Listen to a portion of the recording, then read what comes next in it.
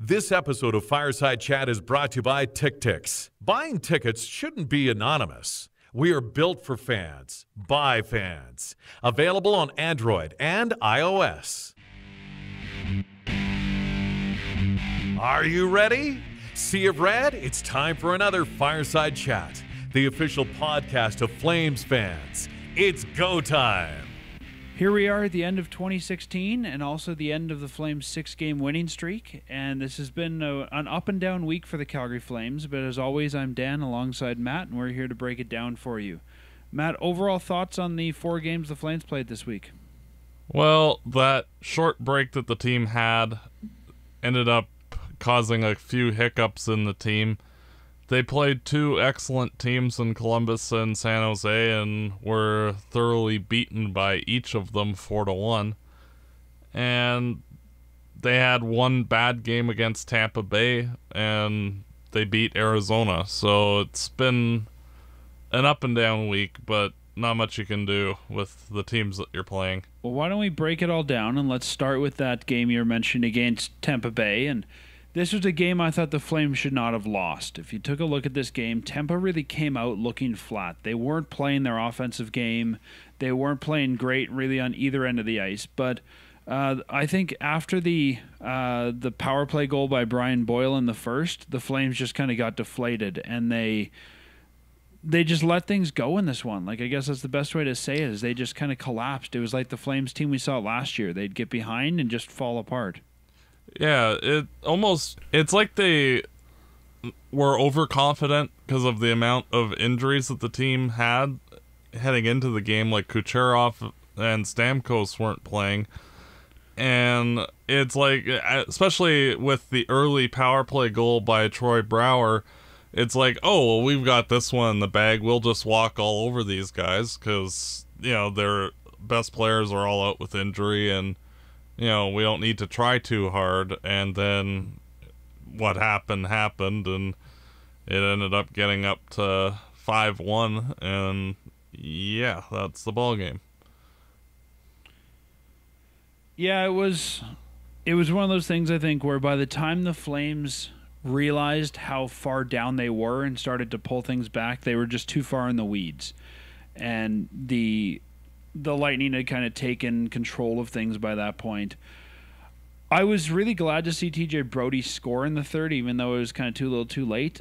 It wasn't a pretty goal, but that's one of those goals where, you'll just take whatever you can get at that point. Yeah, and with his off-season and the start to his year, just getting something going will do nothing but help him moving forward. Yeah, and there's really, if you look at this game, there's really not a stat that the Flames win in besides hits, and I think that's indicative of the whole game. Like, these guys just didn't play well after the 3 days off. I think they probably needed the time, but it just didn't help. Yeah, and Chad Johnson played rather poorly in this game. Actually played rather poorly in each of his starts this week. The second game the Flames played, they took on an NHL powerhouse. This is not something I thought I'd see in NHL powerhouse in the Columbus Blue Jackets, but this is a team that's gotten quite a bit better over the last couple seasons, and they're one of the top teams in the league right now. The Flames lost this one 4-1, and this was a game where I think that the Blue Jackets came out knowing what their game was. They played a very defensive game. They made the Flames really work for all the shots they got, and the Jackets did a great job, I thought, of clogging up the Flames shooting lanes all night. Like, they didn't let the Flames get much off in the offensive zone, and you could tell the Flames getting frustrated by that. Yeah, and even the last time that these two teams faced off against each other, I felt that Columbus should have won that game, and if it wasn't for Chad Johnson standing on his head, they likely would have.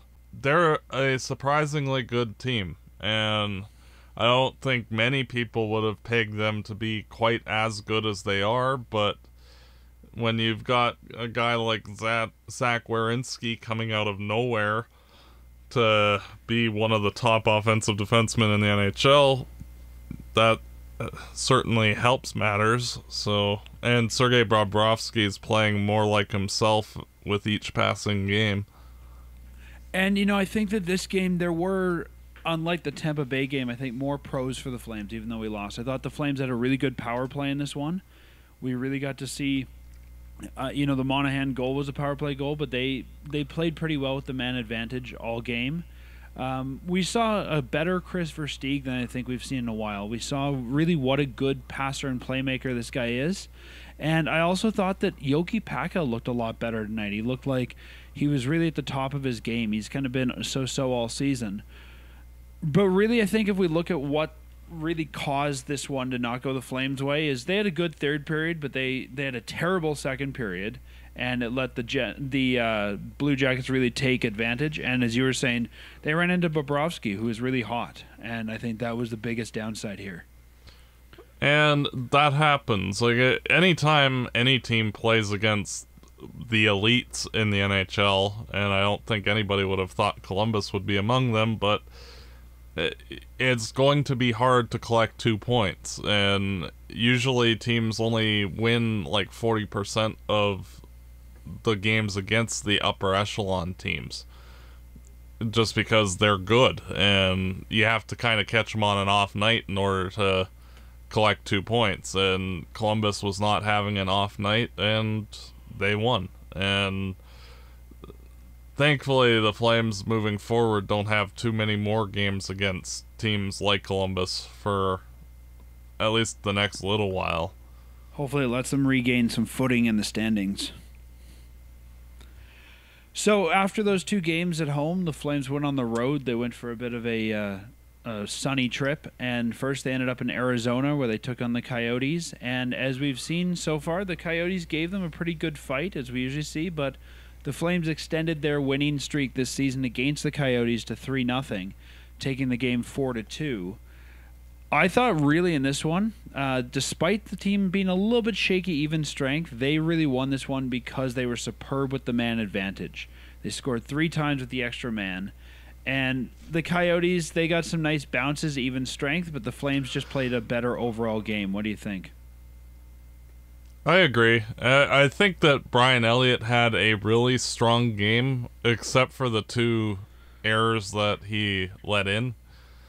Other than that, I thought he was quite solid in net, and like the first goal, I can't really blame him. 99 times out of 100, that puck either gets rimmed around the boards or gets absorbed into the player, and the goalie's allowed to recover. It was a perfect bounce right on into the other guy's stick, and easy, quick wraparound. And unfortunately, that does happen once in a very blue moon. And for Elliott, after his season, that was pretty much the last thing that I think he was hoping for, but he managed to settle down after that and recovered quite nicely, and unfortunately allowed another stinker goal in the third period. But and when as it mattered, much as Elliott let in a couple stinkers, the Flames still ended up winning this one, which I think is the impressive thing here, because I really thought it could go the other way because of some of the stuff Elliott was letting in. Yeah, and when the game mattered, when there was that lengthy 5-on-3, he shut the door. So at least they got the 2 points. I think that if it was any other team than Arizona, or a similarly inept offensive team, I think that the Flames would have likely lost that game as well with their effort, especially in the first 10 minutes. But they did manage to get a few past Mike Smith and got the win. When I look at the players on the ice during this one, I mean, the usual candidates, Gaudreau, Backlund, Frolik, Tkachuk, Hamilton, Giordano, were all great players, but I really thought that maybe the best Flame in this game was Chris Versteeg. I think that his power play goal really swung the Flames' momentum and was exactly what they needed at the right time. And he seemed to get involved everywhere he could. He was creating offense. He was playing a little bit physical. Like, he just seemed to be all over the ice doing exactly what he needed to be doing when he needed to do it. For sure. And it seems that whenever he's in the lineup, he's contributing in a positive manner. If he's not getting hurt. Exactly. And that's the problem, is making sure that he remains healthy enough to be that secondary passing type player, someone that can complement a Gaudreau So that way you got two guys that can dish the puck equally effectively. Some interesting stats from this game. This was Elliott's first start since November 28th in Brooklyn, and this is now, at this point in the week, 8 consecutive games with a power play goal for the Flames. So, I mean, for a team that at the beginning of the season we were saying had a terrible power play and terrible penalty kill, that's a heck of a turnaround by our power play. Yeah, bumped all the way up to 14th in the NHL after being so far abysmally in 30th that it would take a minor miracle to dig your way out of it, but they have done that and then some. The first time since January 11th, 2016, almost a year, that we've had 3 power play goals in one game, and that was a game against San Jose Sharks. Yeah, and on top of that, Arizona's only allowed 3 power play goals at home all season up until that point. So we doubled their total in one game. This game, I think we needed to see Elliott in net again, and we got that here. We got to see him. Chad Johnson got the night off. I still, right now, and I don't know how you think, I still think based on the body of work, even just lately, Johnson is still the guy that I'd be running with. I actually disagree. I think that Chad Johnson, in his history, he usually goes on fire for a while, and then he'll have like a stretch of really bad games, and then he'll go on fire again. And with the Flames heading into a stretch where they're playing some inferior teams, they play Vancouver 3 times, Colorado twice, and Arizona again on New Year's Eve. With those kind of teams, having Elliott in net for a handful of them, I think that would help him to regain his confidence. Like, he got a win. He got a point in that Brooklyn game and was quite effective despite the loss. And Elliott's looked really shaky in his last 3 starts. So between all of that, I think allowing Elliott the opportunity to get the crease back in the crease again for at least like the Vancouver game, perhaps the Colorado one, and see how he responds and allow him the opportunity to try and retake his spot. And I think that, you know, if we look historically at those games between Christmas and New Year's too, are generally pretty low-key games. Like, you can tell the players are in vacation mode a lot of times. Yeah, usually, well, last year and the year before, if I recall correctly, the team played exceptionally bad in that stretch of 3 games. Like, I remember that Anaheim game that you and I went to last year, and it was like, am I watching NHL hockey here? So, is this Edmonton? Hello.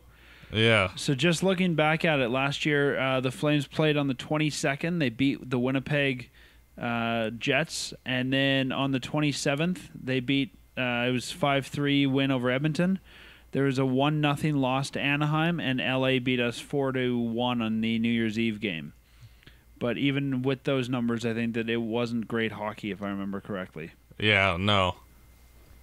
So, yeah, that's our tradition from last year. You know, I don't think the Phoenix game the Flames played well. I just think that they played better than Phoenix. Like, I don't think that was a great Calgary Flames showing, but it's not hard to play better than Phoenix. Yeah, exactly. When you're playing a team that's second worst in the Western Conference, if you're not walking out with 2 points, something's wrong. I still say Phoenix. Arizona. I know. It happens. It'll probably take until they actually move to Quebec for you to figure it out. Probably. Though I don't still call the Jets the Thrashers, so I don't know. We'll see. And then in the last game of the week, the Calgary Flames went from Arizona to San Jose in a back-to-back game where they took on the Sharks.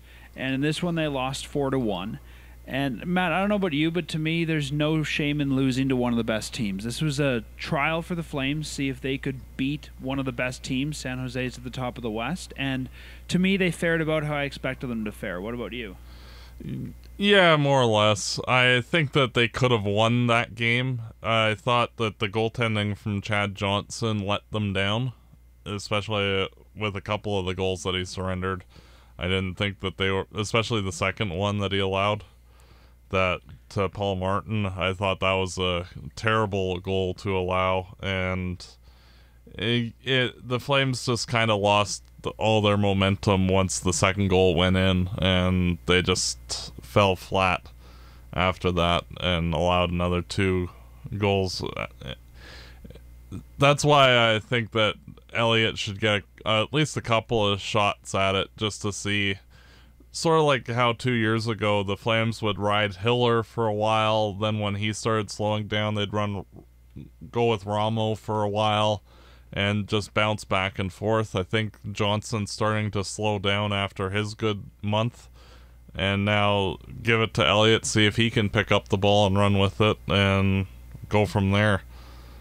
Yeah, I mean, this is a team that we played on a back-to-back. Back-to-backs generally aren't your friends. This is a team that made it deep in the playoffs last year. They're a legitimate Stanley Cup contender who is in the finals. A win would have been nice. Taking it to overtime would have been nice. But to me, this is just one of these games where stuff just kept piling up against us and we lost. San Jose had better puck possession, I think. They had better offensive zone chances. We just started to get frustrated, and the penalty minutes started to pile up, and I just thought that for a back-to-back and against a great team, it was just, the Flames just started to get frustrated. Yeah, and if you would have said that the Flames would have lost the games to Columbus and San Jose before we played them, that's about right. So it's not the end of the world that they lost those 2 games. We beat the Sharks earlier. This one we lost. Yeah. You're not going to beat good teams like San Jose 4 or 5 times out of 5. That would be a rare occurrence, not something that's likely to happen. And I'd like to try playing them again when we're not on a back-to-back. I think that probably had a lot to do with this. The team kind of looked out of gas for some of the week, and I think especially in this one, they just looked like they were ready for a break. Yeah. So outside of this week, then, there really hasn't been a lot more Flames news. We'll talk a little bit more about the implications of this week later on. But at this point, the sky is not falling. The Flames are not in a doomsday spot.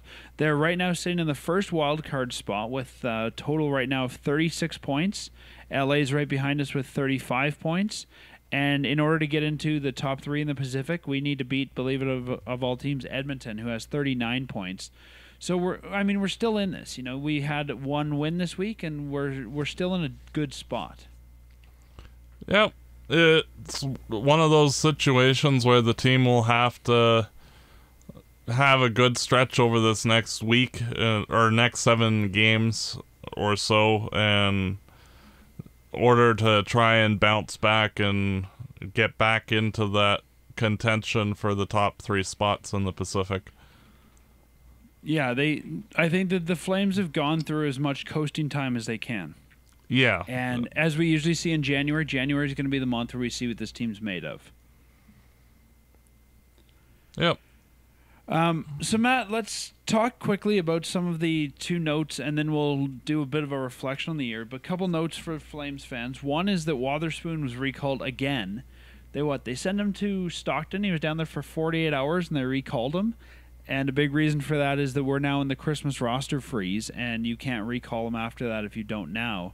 But I don't know. This guy's nickname needs to be Yo-Yo or something. He just keeps going up and down and up and down, and he's not getting much play time either. Yeah, well, he's probably the best player to use in that situation because, as we've said many a time, that we both think that this player is not going to be in the Flames organization long. I'd rather he come sit on the bench than Shillington sit on the bench. Exactly. And with Yoki Paka playing adequately, there's no urgency to bring Kulak back up to have him play. So why not? I don't know. If you're Wotherspoon, though, it's got to almost feel like being on death row. He's got to know this time as a Flame is up. He knows when he gets recalled, he's not going to see a lot of minutes. I can't imagine what that feels like. Usually when you're called up from the AHL, you're happy, you're excited. It's like, wow, I'm going to the big show. And he probably knows he's just being brought up to fill space. Yeah. Well, if he gets an opportunity to actually play, he needs to have a really dynamite game and say that, no, I'm actually an NHL player, play me. And if he doesn't, or if he's just there, then he'll just resume being in the press box, and that'll be that.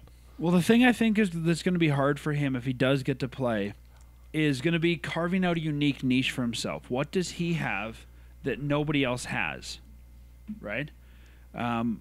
Like, what is it? What can he bring to the game where we say we have to start him and we can't start anybody else? And Yeah. I don't know what he brings there. To me, he doesn't really have anything where I look at it and go, oh, wow, I have to have this.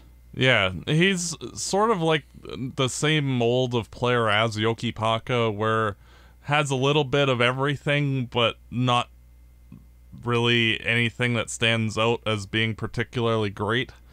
But the difference between him and Yoki Paka is that Yoki Paka is a little bit better in each of the categories. So, yeah, I don't really see much of a spot for him, but I wouldn't be shocked if he gets a shot, because why not? You might as well see if he magically figures it out, and if not, well, hey, at least you have your confirmation that he is what he is, and you can move on. Yeah, and that's usually what we see when we talk about a player who is sort of that seventh round, or that seventh defenseman, not seventh round, but the seventh on the depth chart. They're generally that kind of player, the player who is, they're just there and they can sort of fill some roles, but there's nothing dynamic about them, and that's why they're in that role. And I think, honestly, if he's lucky, that's where Wotherspoon's going to end up, is somebody's seventh defenseman. Not here, but I think he could end up that somewhere. Yeah. Or he'll be playing in Europe somewhere, and yeah. So higher than 7 in Europe, probably. Yep. Yeah. Probably be a top 4 defenseman in Europe, but I wouldn't be surprised if he goes over to Europe if one day we see him playing in the Spengler Cup. Speaking of which, we have news about that. Speaking of the Spengler Cup, former Flame, I won't ask you to guess because you know it, you can see it here in our notes, but listeners, what former Flame do you think is playing in the Spengler Cup this year? Hint, it's not Nat Dominicelli. It's Mason Raymond. Raymond, as a lot of people know, signed with the Anaheim Ducks. They sent him down to the AHL. I didn't know this, but he refused to report to their farm team. I think that's San Diego Gulls now. Yeah. So they released him, and I guess now he's been picked up by Canada for the Spengler Cup. So I think it'd be hilarious if Raymond's like the best guy in the tournament. Yeah, he probably will be, or one of them anyway. There's very rarely too many NHL players that play in the Spengler Cup, so he should be fine. And if you look at the roster, I mean, it's pretty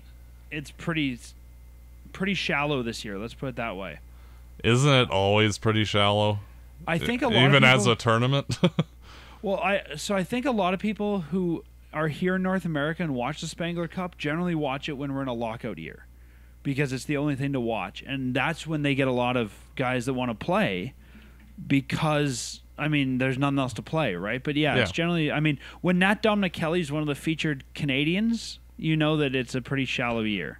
Wasn't Nigel Dawes and Dustin Boyd in one of them or something a few years ago? Yeah, Dustin Boyd like switched his nationality or something to be Kazakhstanian so he could play because he couldn't make Canada. Yeah, bizarre. I don't remember the exact story, but yeah, he totally changed his his nationality. But anyway, that gives people something to research over the holidays if they want to know more about it. So, Matt, since it's our last episode of 2016, let's take a little bit of reflection back at this year. And by this year, we'll start, say, in September. We'll kind of cheat because that's this hockey season. Looking back at 2016 so far, what do you think you could sum up this season in one word, this half? Or one sentence if you have to. Not quite there yet. That's a good one. You can see that the team is, there's parts that are good, like Tkachuk and Bennett and like all the other decent players that are sprinkled throughout the lineup. It's just that they don't have quite enough talent in the spots that they need it in order to take that next step. Thankfully, moving forward, the team can address those needs. It's just have to play some hockey between now and then. Yeah, I think for me, my word would be inconsistent. I think that goes hand in hand. Yeah, they're not ready, but I also didn't expect them to be ready. I mean, we got out to a good start, and I think I got more excited than I should have been about the team. But I think that I expected this team to play worse than they have overall, I think. And when they go on these runs, it's exciting to see, but it's like, well, why can't we keep this up? Yeah, well, I think that's where the lack of talent in certain spots hurts the team. Like, the Flames need a number 4 defenseman, and they're shoehorning Weidman into that spot, but realistically, he's a 5'6". And I think that's hurting Brody as well. Yeah, and the Flames need a legitimate first or second line right winger. They have 2 third-line right wingers and Alex Chason, and then a insert 4th liner here. And that hurts because you're putting players with other guys that are better, and it's not clicking as effectively as it should be. So just little things, and the team will address it as soon as the $10 or $12 million in cap hits leave the team at the end of the year. That money will be reassigned to address those positions, but there's not much you can do. And any good team has very few holes throughout their lineup, and the Flames have 2 key ones right now, and that's where some of the hiccups are. Yeah, I mean, I had said going into this season, and you and I deferred a little bit on this, that the Flames were not a playoff team, and I sort of changed my mind a little bit after the preseason and seeing some of the moves the Flames made and how they looked, but I still think, honestly, if I take a look, this team is not playoff ready yet. Is there a chance that they could sneak in? Yes. I mean, if the playoffs were today, we're in. Yeah, I don't see them being more than like a 6th place team at best. And yeah, I think if they get in, it'll be because of the wild card spots and the fact that both the Central and the West or Pacific Division are kind of mediocre compared to the East. But it just depends a lot on the games to come, and if the Flames do struggle in January, I think you're going to start seeing the Flames look at moving out guys like Boma, like Weidman, like England, and... Well, just like any team, right? If you're not in the playoffs, you start to become a seller. Yeah, and even if they're not opting to keep Elliott or Johnson, whichever one, you'll likely see one of those guys get dealt, and Gilly is brought up for the balance. And yeah, we'll see. It depends a lot on how they do over the next month. If they tear the cover off of the ball, then they'll be good and ready to go, and the Flames might even add something at the deadline, like a Jaromir Jagr or even a Jerome McGinley, possibly a cheap top 6-ish forward, and go from there. And I think even if we make the playoffs, let's be realistic. Okay, we might get lucky and win a round. Yeah, but I think it'd be a repeat. Stanley Cup team. Yeah, I think it'd be a repeat of 2014, 2015, where if they get a favorable matchup like we did that year, we'll win. If not, we'll lose. And it'll just be a good experience for the team, and that's it. And then you move on. And yeah, this team is not built to be a playoff team. No, not as of yet, because they have too many holes in the lineup. And they could surprise teams, but too many ifs and maybes. So looking back at 2015, you mentioned surprising teams. Any surprises on this roster? Anyone that you think has done, let's say, for the positive? Anyone that's maybe played better than you thought, or has really come forward and really shown themselves as being a better player than we thought? Well, I am going to say, for me, it's not much of a surprise, but Dougie Hamilton has really emerged as the number 1 defenseman on the team. And he is, according to the advanced statistics, the best defenseman on the team. In terms of points, he's the best defenseman on the team. And he's looking like that premier player that I think everybody was hoping that when we made that acquisition that he would develop into. And I think he's coming along, for me anyways, faster than I expected. Yeah, and you have to remember he's only 22, I think, so give me a break. Like, usually defensemen don't get good until they're 25, 26, so we still have quite a ways to go before hitting that point. I think definitely Hamilton. I've been really impressed with him. I was a big fan when we brought him in. I also, for me, am going to add Garnet Hathaway to that list. I thought last year Hathaway was just kind of some fill-in depth, but he stayed here for a while, and I think, honestly, Hathaway is going to end up taking jobs. I think you're going to see Hathaway probably end up taking Boma's job. Honestly, I think he already has, but the coaching staff is deferring to the veteran lately, and he hasn't really done much. When I say take his job, I mean I think you'll see Boma moved out in favor of Hathaway. Oh, so do I. And, I mean, Hathaway's not a guy that when we looked at his acquisition, we said, this guy's going to be an NHL player. He's very much like that Josh Juris type, the guy who was brought in to be, AHL depth and has fought his way to the top. Yeah, and that's why I don't like using draft picks on defensive-oriented players, like for forwards or even defensemen for that matter. You can always sign guys like this, and some of them will actually develop. And Hathaway has emerged as being a legitimate fourth-line, agitating pest type forward. Whether he can contribute any offense is still to be seen, but he was decent in the AHL each of the last 2 seasons in that regard. And you can always find those guys on the free market. You don't need to waste draft picks on them, but that is what it is. Yeah, for sure. And those are the two that really, to me, have stood out on the positive side. Going to the other side, Matt, anyone that's disappointed you? Well, TJ Brody, but that's understandable. I don't think that's Brody's fault, though. I mean, if you got to lug Weidman around, you're going to look bad out there. And not only that, but the off-ice issues with his girlfriend having MS. Like, it's a lot and it's completely understandable. Like, I know that a lot of fans just think that these are hockey players, but they're people too. And when you're going through something as upsetting as that is, it's got to weigh on you. So the fact that he's been struggling is completely understandable.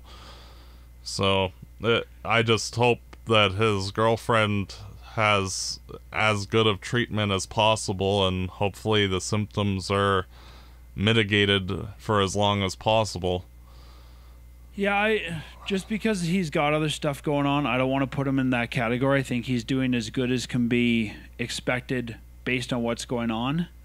But the guy I would say, to me, I don't want to say he's a regret, but has been disappointing, is Troy Brouwer. I've been expecting more from him based on what we're paying him, and right now it's starting to look like this could be a bad deal for the Flames long term.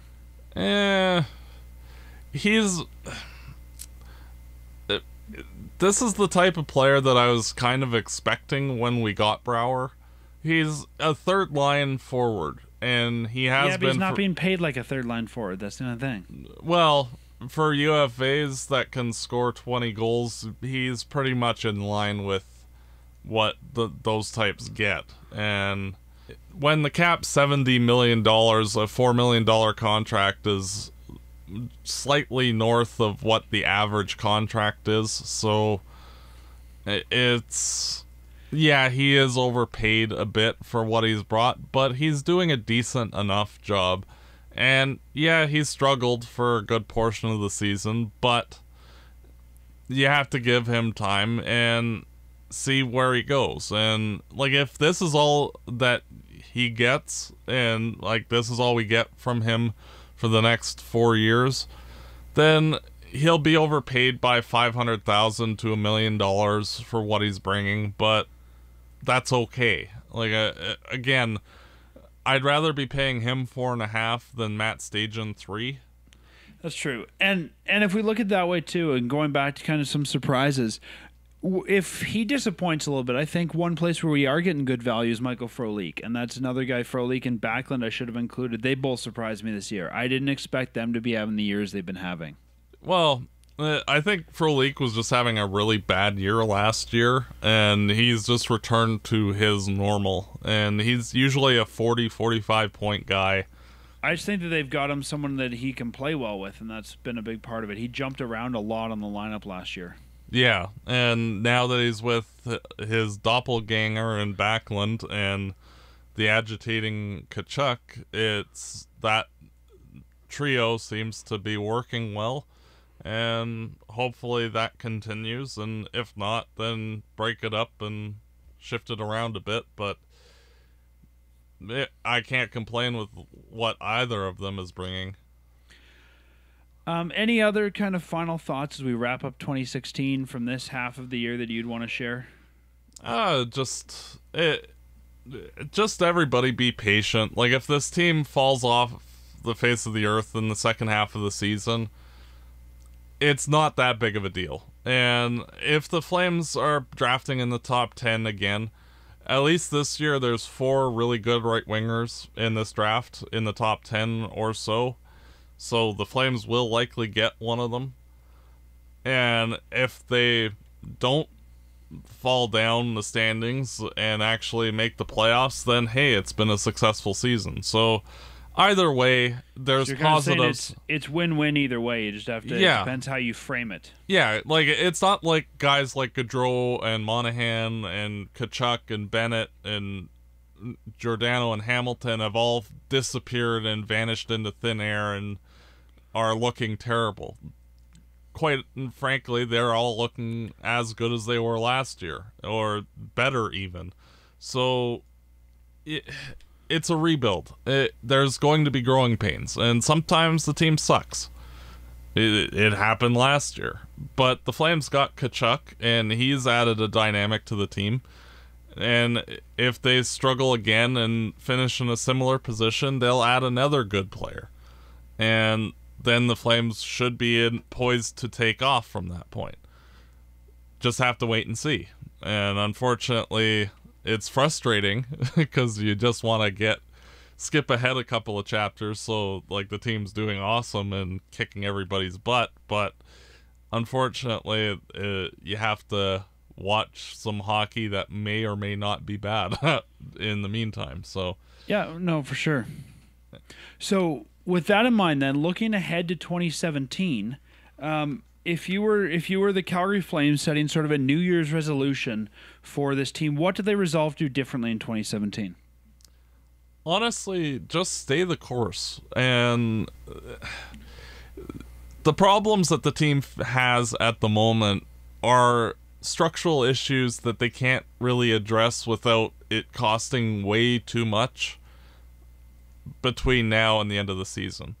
Like, if they're in contention for a playoff spot, maybe they go out and get a Ginla or Yager. I'm just thinking of right wingers that are older that might cost less. Okay. Like, that's why I'm suggesting them, because they'll cost less. I'm pretty sure Yager's got a no movement clause. Yeah, but if the Panthers are doing terribly, I think he'd rather play in the playoffs, so he might just opt to move. And, you know, I think he might want to see if he can't get a few more teams into his resume there. So it just depends. Like, if the Flames are doing terribly, then obviously they're going to sell off 4 or 5 players at the deadline and see what happens. But either way, like, you can't go and get a first-line right winger until the draft or free agency. You can't get a number 4 defenseman without overpaying until the draft or free agency. So you're pretty much just stuck making little moves between now and the end of the year and see how it goes. See, to me, I don't think that I wouldn't resolve to make any moves. I wouldn't resolve to be a playoff team. I think if I'm looking at something this team needs to fix, I think it's their discipline. I think in 2017 we need to take less penalties and we need to play smarter.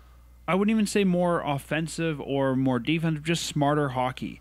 I'm seeing too many times when the Flames are still making dumb giveaways.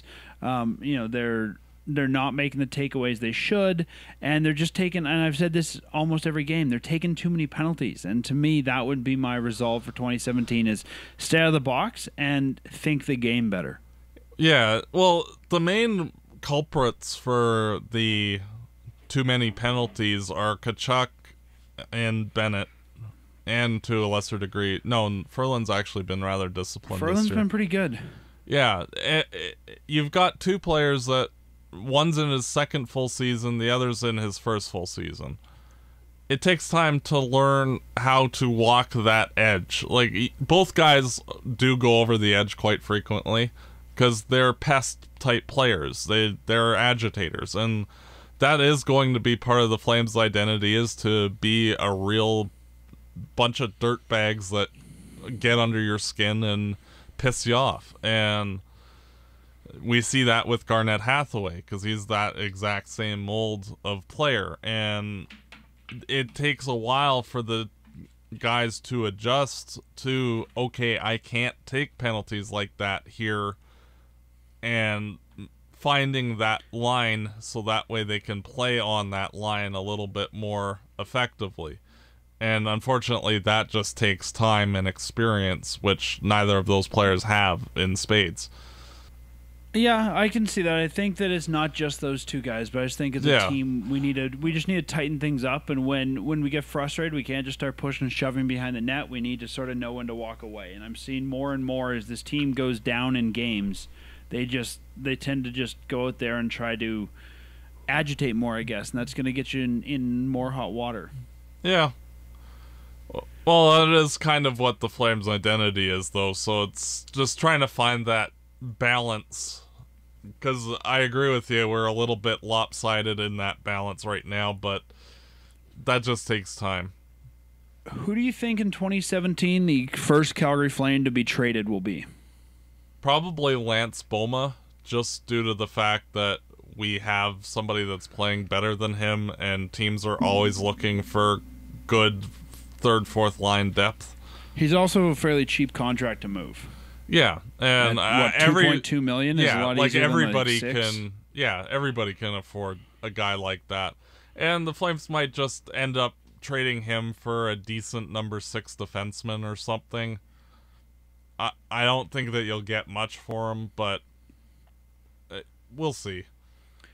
Yeah, I'll agree with you that I think Boma will be the first player moved in 2017. If you look at the big contracts we all want moved out, the Weidmans, the Stagens, those sort of contracts are big and they're hard to move. Yeah, those are deadline day trades, if at all. So, which I do firmly expect if the Flames are out of it. And maybe if they're not, Weidman will get dealt. Just because offensive defensemen are always at a premium. And the Flames have Shillington, who could pretty much step in.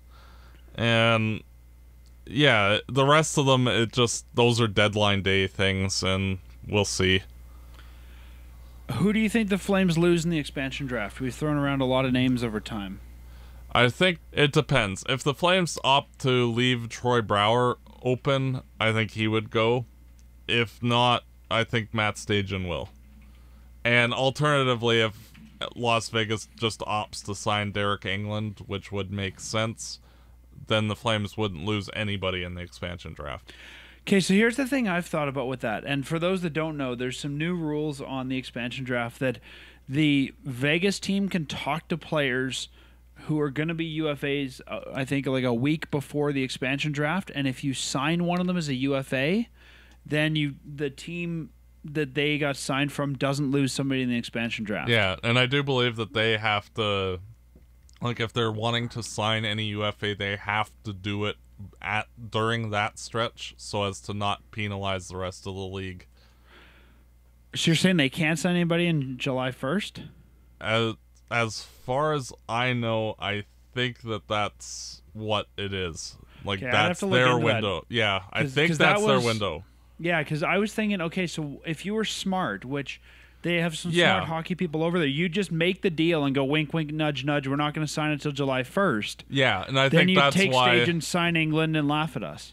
Yeah, and I think that's why they're not allowed. But I'm not 100% sure on that, but that would make sense because then you just wouldn't sign anybody and just leave it until July 1st. Yeah, but at some point they've got to be like they can't be not allowed to sign all summer. So I'd be curious to see when they'd be allowed to sign again because they got to fill up a whole AHL roster too. Yeah. Yep. So yeah, I don't know. I'll have to look that up and I'll see if we can let everybody know for next week because that was my first thought. It's like, well, why would you not just tamper and just talk to a guy like you said, England? We'll give you a $3 million contract on July 1st. We're gonna see sign you the then. deal now, and we just won't fax it to the league until the 1st of July. Yeah. Then they take staging from the Flames, going, "Oh, we didn't sign any of your guys during this window," and then they get 2, and they laugh at us. Yeah. So yeah, that's why I want to check because I'm just thinking it's way too easy to tamper in this case. Yeah. And if they can't sign July 1st, when can they sign again? Like, you can't tell me that they only get 1 week to sign all summer. So we'll look into it and get back to people. I'm going to say in this case, I don't think the Flames will leave Brouwer unprotected. I think if they want to move Brouwer, we would find a buyer who wants to give us something for him. I think it's either going to be I still think it'll be Stajan, but if it's not Stajan, I think it'll be Furland. Yeah, and that's where, I think the Flames may opt to keep Furland and expose Brouwer. It just depends on... Because Furland's played really well this season, and I think that he's getting close to the point where you actually use a spot on him. Yeah, we'll see. I just think that, and again, there's a lot of strategy that goes into this for Vegas, but I think they might need to make cap floor and sign Stajan just because he's a big contract. Yeah. But we'll see what happens there. But I think it'll be one of those guys. Yeah. Looking ahead to April of this year, when the NHL season wraps up, Matt, what do you see the Flames' final position in the West being? Remember, top 8 teams make it to the dance? I'm actually going to say my expectation is, in terms of all 30 teams, them finishing with the 8th worst record. Okay. So, if they've been so inconsistent this year that I tend to be a little bit more pessimistic when being honest about it.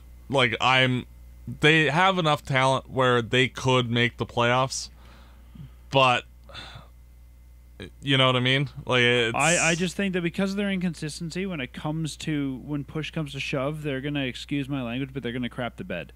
Yeah. And I think we're gonna look at a stretch where we go, okay, we're on a 6-game streak. If we win these 3, we make the playoffs, and they're gonna lose them. Yeah, I agree, and we'll see. I'm not expecting a ton. If they finish better than that, awesome. But I'm kind of starting to pencil in Owen Tippett into our lineup for next year, but that's, a little premature. So, yeah, a little bit. Let's and we might get more than one of them. I mean, if we make some big deals at the deadline, we could end up with 2 of those right wingers. Yeah. I'm kind of looking at these guys as being 10th in the West, so kind of 2 spots out of a playoff spot. And when you're saying 8th from the bottom in the league, yeah, that sounds about right. I was going to say about 9th from the bottom. So yeah, in that ballpark. Yeah, so we're roughly at about the same spot. Yeah. And I guess that brings up the question: what do you think? I mean, what do you think they're going to get for total points this season? I'll go with 84. So currently, as we record this, the Flames are sitting at 36 points. Yeah, in 35 games. So, I mean, they're at almost a point a game clip at this rate. Yeah, one over that. So you think they're going to get slightly better than that and go with 86 points?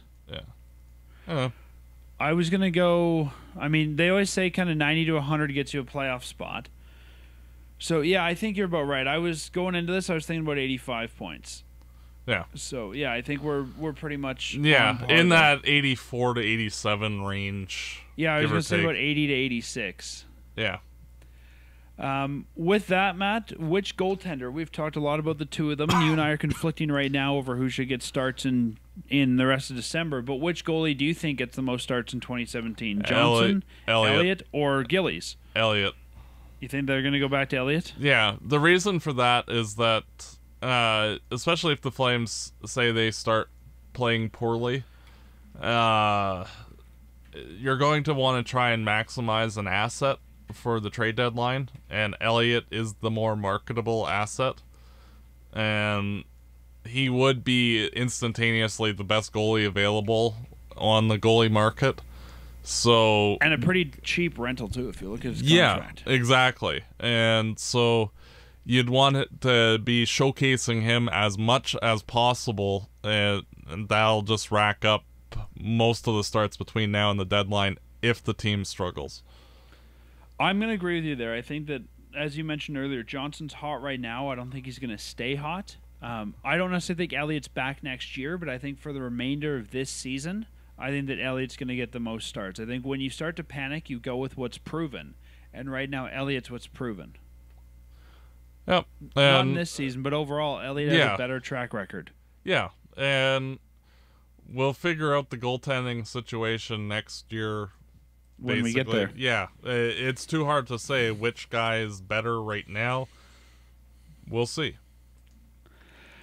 And one last prediction for 2017. This is a fun one. If we look up north to our friends in Edmonton, do you think that the Oilers will finally make the postseason?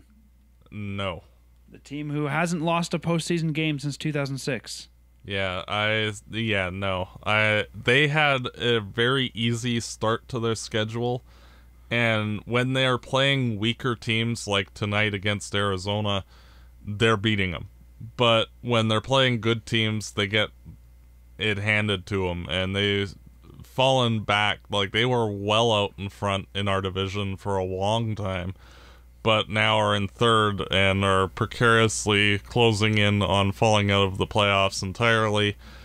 They don't have the depth to do it. And like a guy like McDavid, he's great. That's awesome. But you need the secondary guys like Backlund and Frolik and Brouwer, the solid middle six guys, and Edmonton simply doesn't have those. And when you have just star players and nothing else, you get Calgary from like 2009, 2010, where it was Iginla, and yeah. So I think Edmonton's definitely on an upswing. I'm seeing a lot of promising things. They're better. Yeah, they're a lot better, and I said it. Chiarelli was going to turn the team around, but it's going to take a couple years. He has a big mess to clean up. Yeah, and like I'm expecting Ryan Nugent-Hopkins and Jordan Eberle to get traded at some point just to free up the cap space, and likely to get some sort of defensive help somewhere. But they need to get those secondary quality players in their organization, and they just simply don't have them right at the moment. What I think is kind of cool, though, is I think Calgary and Edmonton are going to kind of explode at the same time. And I'm really looking forward to some really good postseason Battle of Albertas again. If they ever make the playoffs. Well, I think Calgary will get there first, but I think that, if we kind of look at maybe 2-3 years from now, Calgary becomes a real postseason contender. Maybe 4 years, 5 years from now, Edmonton becomes a postseason contender. I think that we're going to see them both in that role at the same time. They're on their way up. Yeah. Which we can't say from the past. Now, I got another question to ask Sure. you. When McDavid's contract is up, how much money do you think he'll make a season? Whatever the maximum allowed by the CBA is. Yeah. Right now, it's 15% of your total salary cap can go to one guy? I think it's 20. So, okay. I think the max is like 14 million or 15 million. I also wouldn't be surprised if at some point we see some sort of McDavid exception in the CBA where there's almost the owners lobby hard for some sort of exception to get that number down. Yeah. It's sort of like if you look back at some of the CBAs, they've done rollbacks. Yeah. And I could see them like signing them to a big deal and then getting it rolled back. Yeah. You're starting to see the higher dollar contracts like with Kane and Taves. Fortunately for certain teams, the other guys like Crosby and that got signed to lengthy deals before the cap got so high. So I honestly see McDavid getting $13-14 million for max term. Yeah, I was going to say 10. Yeah. I think 13-14 might be rich if you're trying to build a team around him. Yeah, well, he's never really exactly shown that he's been particularly happy about playing for Edmonton. Like, we all remember what the draft lottery and his reaction when Edmonton won it. So, but I mean, who's going to stand up and cheer when Edmonton, gets your name? Yeah. True, but I think that he's not going to give a hometown discount at all, and I think a $10 million contract is a hometown discount, which is shocking. But I think it is right now, but again, I think there will be some CBA provisions that might not let us go higher than that. Yeah, we'll see. I mean, we can have this discussion another time as we get close to the CBA, but I think in the next CBA we see the return of the player option, team option. That's also possible. And that could do some of it too. Anything else about 2017 you want to predict or look ahead to? Well, I'm just looking forward to this offseason where the Flames will be able to properly address the right wing and defensive positions. Come on, man. It's December 21st. You're looking forward to the offseason already? I'm a long-term planner type person, so I look forward to seeing how this team emerges over the years. So, like, I was already looking at this point where we are now, like 3 years ago. All right, well, I'll tell you what. I'll find someone else to do the show with me for the rest of the year. We'll call you when it's April. So it's the 21st of December now, and I guess if we're not going to look ahead to 2017, then why don't we look at the rest of this year as we look ahead at the final 4 games of the calendar year for the Flames. Before we do, looking back at last week, we had 8 points on the table, and you and I were both wrong, but you continued your streak, unlike the Flames. I thought the Flames would get 6 of those points. They'd win everything but San Jose, and I was wrong. You went with you as usual, went with 6 points, and the Flames got 2, the inverse of what you picked. You thought they'd beat everybody but Columbus. Yeah.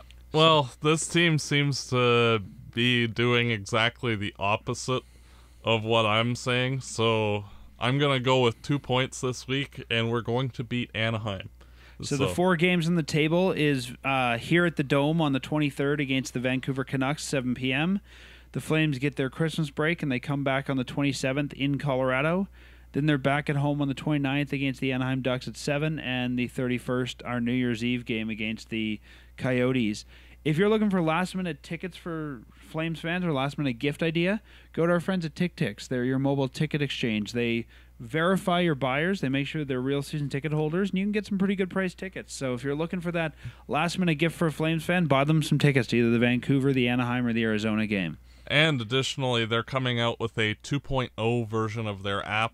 They just sent an email out today, so that will be something that'll be coming out in the next couple of days, so you'll have to download the new app for them, so that way it'll be a better interface, apparently. And if you're a seller looking to unload some tickets, maybe you're going away for the holidays or you've got New Year's plans, put your tickets on TickTix. They're really good for sellers. They've got good rates. You don't have to pay any commission as a seller to TickTix, and it's a good interface. Matt's used it a few times for his own tickets. Yeah, I haven't been able to go to many games this month, and I've been using their system, and it's excellent.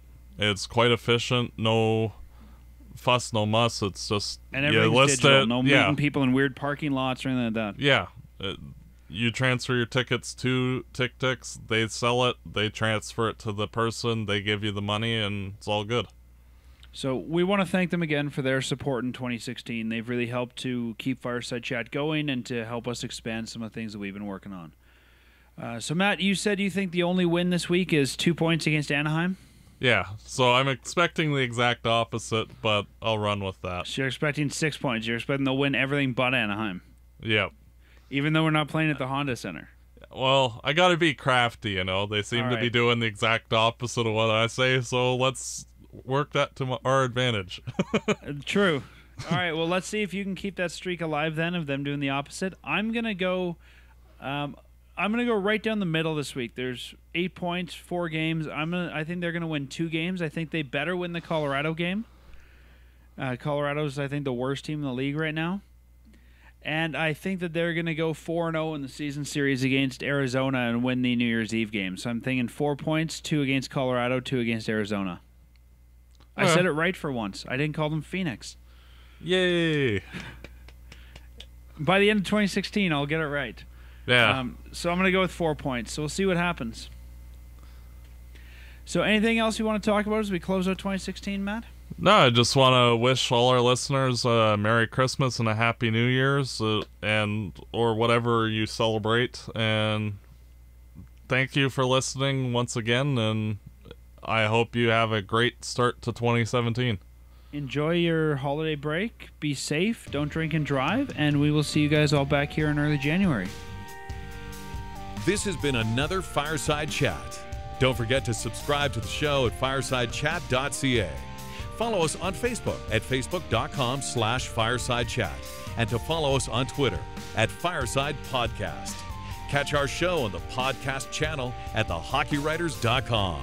Fireside Chat is licensed under a Creative Commons Attribution Non-Commercial Share-alike license. Hosted by Dan Stevenson and Matt Dubourg. Produced and edited by Peter Marino and Ryan Coetz.